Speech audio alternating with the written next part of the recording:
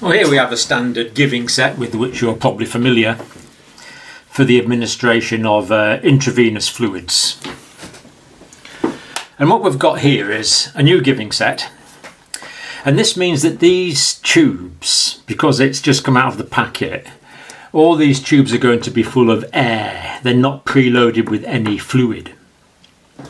So what I'm going to do now is I'm going to connect up a bag of intravenous fluid. Obviously this is a simulated one because I've put it in a colour so you can see it. But that connects up to there as normal, and that inserts in to the intravenous fluid bag like that. So that's now in. And what we do is we turn that upside down. Best if you have that turned off. I had it turned on. So there's a good lesson, always turn that bit off. But you can see what's happened now is that the intravenous fluid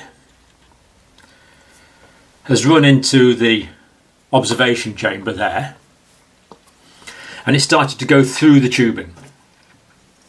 Now as it goes through the tubing, we can watch it go through the tubing. As we go through the tubing, we notice that it drips,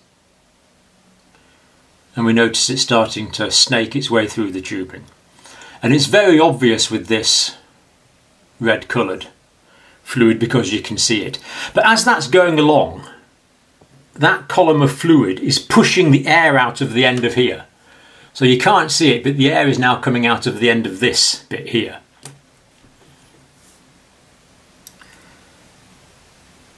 And this is called priming the system.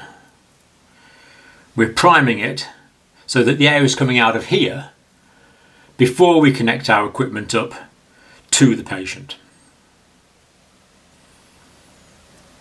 And we can see we're now reaching the end of this tubing here.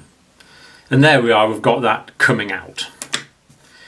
And if it's a fluid like saline or something, you can just run a little bit more out, and you can see I'm purging these final few bubbles out now.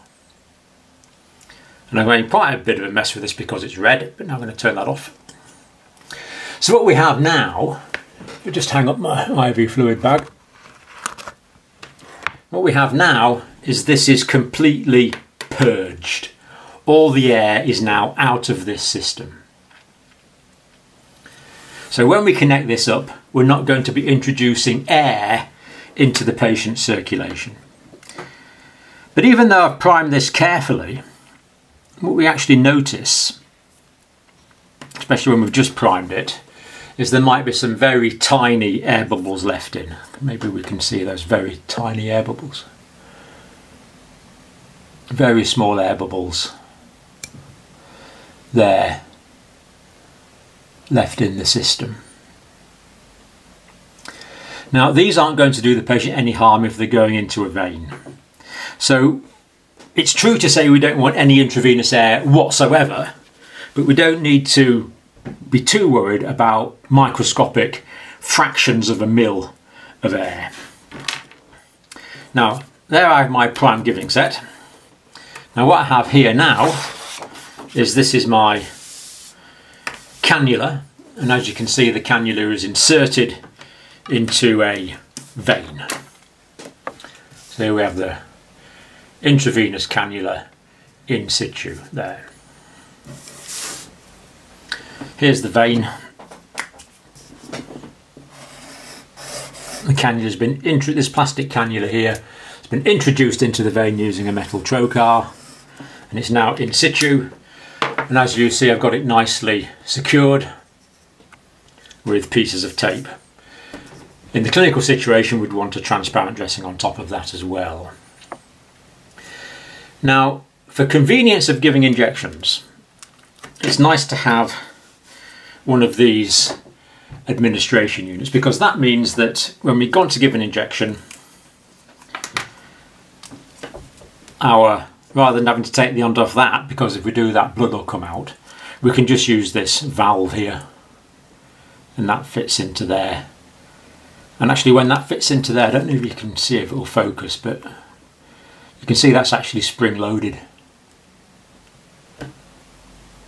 That's actually spring loaded. So it allows us to inject in there without having to worry about material coming back out.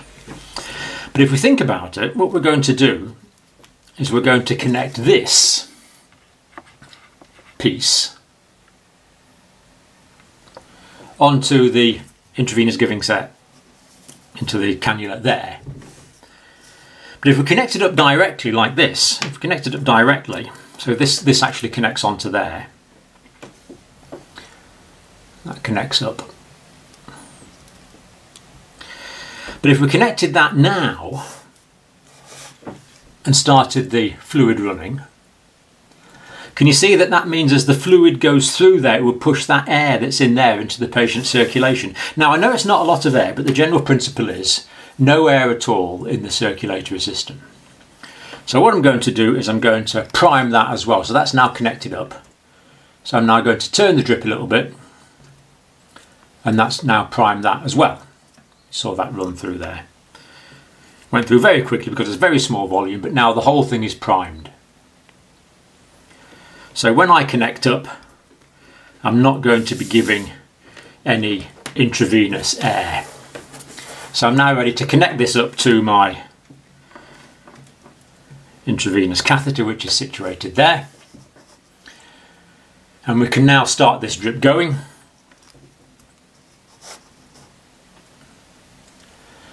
And we'll see that the fluid is going through the administration set, and now it's going directly into the vein. Of course, in the real situation, that will be taken away in the flow of blood. I can simulate that. Yeah, taken away in the flow of blood and distributed around the body. So that's going directly in. Now, you may have noticed that there was some air in my demonstration. But in real life, when we cannulate, blood would come back into there and we would actually flush that through with normal isotonic saline. So that would have been full of saline. So what we can see now is we've delivered the intravenous fluid without delivering any intravenous air, which is good. So we're preventing venous air embolism. Now, venous air embolism can occur in various situations, and you can get it. This is what you actually get in decompression sickness. You know, when divers go down, and when they're under high pressure, the nitrogen, when they're breathing high pressure nitrogen, the nitrogen forms an equilibrium between the pressure of the nitrogen in the blood, in the lungs, and the pressure of nitrogen in the blood. And when they come up, as the pressure reduces, that nitrogen changes from solution to air bubbles. Well, nitrogen bubbles, and you get nitrogen bubbles in the blood. That's what causes decompression sickness. You can also sometimes get air in the circulatory system with chest trauma or hyperbaric ventilation. But most times it's iatrogenic. We've accidentally introduced it because we've connected up tubing which is full of air, which we don't want to do, because when we run the fluid flue, as we've seen, that would push the air in if the system was not properly primed. Now, we don't want any air at all in the venous situation, in the venous circulation, and we particularly don't want any air at all in the arterial circulation. So with arterial lines, this is even more important. So even 0.5 mils of air in a coronary artery can cause a myocardial infarction, and in cerebral arteries, 2 to 3 mils of air can cause a cerebral infarction. But if we did give inadvertent intravenous air into the circulatory system, if you think about it, where would that go? So here we have our diagram of the circulatory system.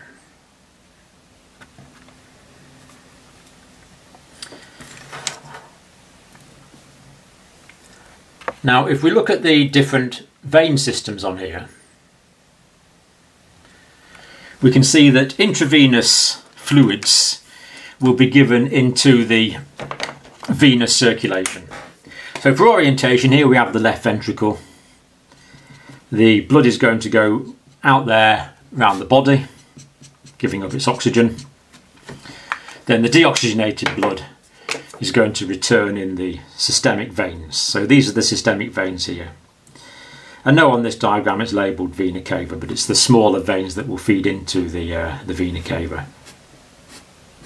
So they're the smaller veins there draining the body. So if we were to inadvertently give intravenous air, what would happen is that air would go through the systemic veins, through the vena cava, into the right atrium of the heart there, through to the left ventricle of the heart there, not causing too much trouble here because these chambers are quite large, but then it will go into the pulmonary artery here and start being pumped to the lungs. Now in the lungs, of course, the main pulmonary artery quickly divides into the right and left pulmonary artery, and that divides into lots of progressively smaller pulmonary vessels, eventually going down into pulmonary capillaries. So if any air was accidentally introduced, what would happen actually is it would lodge in the pulmonary capillaries, and small amounts of air in the pulmonary capillaries will be fairly readily absorbed in the pulmonary capillaries, and we don't expect it to get through the pulmonary capillaries. If it did get through the pulmonary capillaries, of course, with the oxygenated blood going back in the pulmonary veins, then that would go back into the left atrium, into the left ventricle, and that's dangerous because that can go into the arterial circulation. As we said, that is particularly dangerous. Now, if there is an inadvertent venous air embolism, what clinical features might we see? Well, the patient could be short of breath because of what is in effect a pulmonary emboli, because of the air blocking off the pulmonary capillaries. So there could be dyspnea, short of breath, and as a result we get a tachycardia. The irritation can cause coughing, so there could be cough. If there's reduced flow of blood through the lungs, reduced flow of blood going through the lungs, that means there's reduced blood going back into the systemic circulation on this side. Therefore there's reduced blood going out to the brain, and that can cause dizziness, syncope. The patient can feel faint. If they're walking, they can be ataxic, slurred speech, blurred vision, things due to reduced perfusion of the brain. And that can also cause chest pain. And if there's a great reduction in the circulation, the patient gets a feeling of impending doom, extreme anxiety. So we don't want that to happen. But of course, we're always asked the question, well, how much air is safe to give intravenously? Because we did notice there were some tiny bubbles getting into the circulation anyway, and I said not to worry about those. We don't worry about tiny bubbles. So how much is safe? So here I want to demonstrate this now, because I've got a syringe here. Nice clean needle on it, nothing to worry about there. So I'm going to draw up 10 mils of air. So now there's 10 mils of air in that. And if I find a nice vein here, yeah, there's my median cubital vein in the antecubital fossa, just there. You can probably see that. So what I'll do now is I'll inject 10 mils of air into my antecubital fossa and see what happens. Actually, I think I'll make it 5. Go down to 5 mils of air. And I'll inject that into my vein and we'll see what happens. So I'll inject 5 mils of air. Actually, no, I don't think I'll do that. I think I'll make it 2. I'll just inject 2 mils of air and we'll see what happens. I'll just find the vein now. Actually, I don't feel very comfortable doing this. I don't think I'll inject any air at all into my venous circulation, actually. Now, forgive me for that rather melodramatic demonstration, but I've taught this over a couple of decades now. And you get people say, well, 10 mils of air is perfectly safe. And I say, okay, 10 mils of air is perfectly safe. I get a needle and say, right, there's 10 mils of air, roll your sleeve up, it's perfectly safe. Let's put it in. And strangely enough, in over 20 years of teaching, no one has said, oh, that's fine, you can inject 10 mils of air into me. I know that's absolutely safe. Not that I would, of course, it's completely quite unthinkable.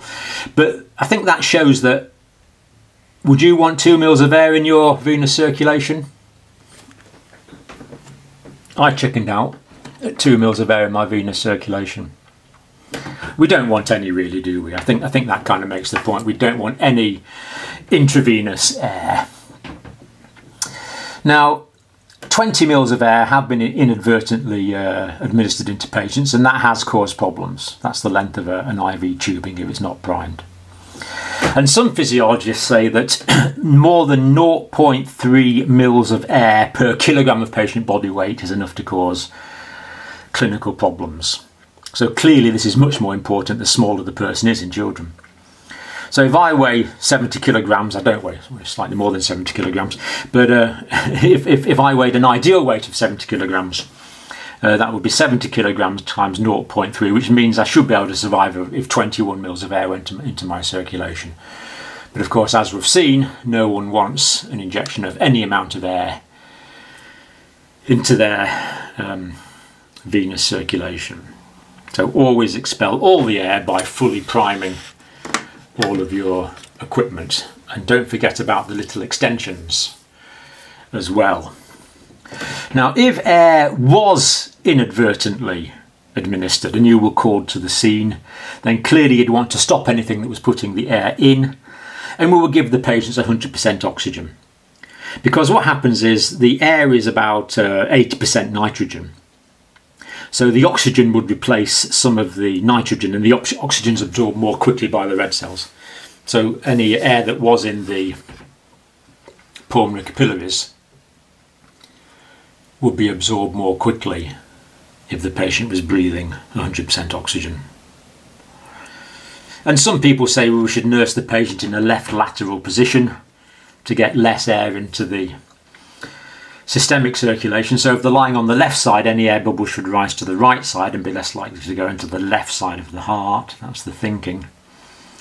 And also we should nurse these patients in a head down position, meaning that any air would sort of go up towards the feet end of the body, and again be less likely to get into the venous, into the systemic circulation, because we know air in the arterial circulation, if air gets into this part of the circulation, then that is remarkably dangerous. So will small bubbles of air in the systemic venous circulation kill your patient? Absolutely not, although it's more important in children. Do we want any air in the systemic venous circulation? No, we don't. If air did get in, then we can treat the patient with oxygen and position, but hopefully it won't, and we won't have this difficulty, because this is actually a never event. This is the thing that should never happen. Air should never go into the patient's systemic circulation. So don't worry about the tiny incy-wincy bubbles, but avoid getting all the air in that we can. And in practical terms, I would be very, very unhappy if I was given a drip in a hospital and more than 0.5 ml of air went into my venous circulation. I think we can keep it well below that. But in principle, we want to avoid all air going into the circulatory system.